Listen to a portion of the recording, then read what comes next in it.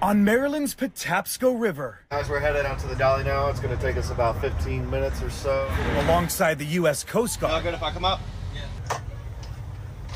Stand by lines. We get closer and closer to that unsettling scene. It's pretty astonishing, actually. It's pretty surreal to actually see it in person. The pictures and videos really don't do it justice. Engaging. News 4 on board as crews, for the first time since Tuesday's catastrophic collapse, begin the enormous task ahead, removing the debris. It's not going to take hours.